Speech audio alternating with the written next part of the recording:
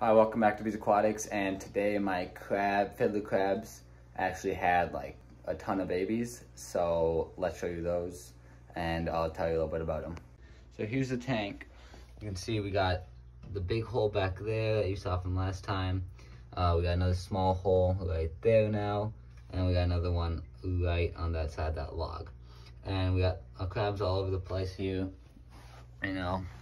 And if you go down here, you can see just all the stuff moving in the water. Those are all little crab larvae. They're called zoea, and they'll have like 3 molts till they turn to something else, which is something that starts with an M. I don't really know how to pronounce it, but that's the like next stage, and then they will turn to small fiddler crabs. And so that's like just everywhere throughout the water. We got a bunch on there, all the little dots.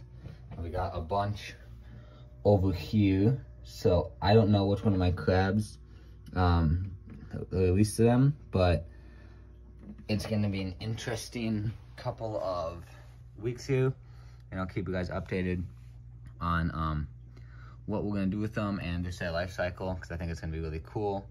And yes, I might feed some of them to my fish because I'm not gonna be able to handle like 1,000 crabs, and when they're like this small and like flea stage, they're like perfect food.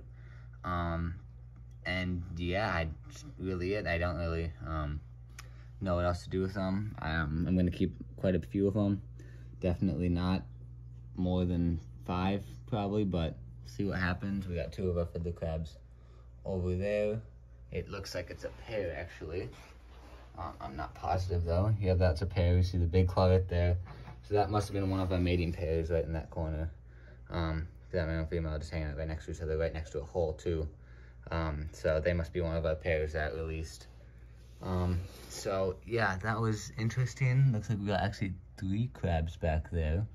But yeah, I'll keep you guys updated on the fiddler crabs, and I can give you guys an update on the pleco and everything right now. So there is our cichlid. He's doing great. No problems at all. Our pleco is in a weird position right now, but he's also doing great. Just chilling over there. And yeah, everything's just doing fine. Our plants look good. But yeah, I'll keep you guys updated on the crabs, and that's all I have for you today. So thanks for watching, and like, subscribe, and I'll see you in the next one. Bye.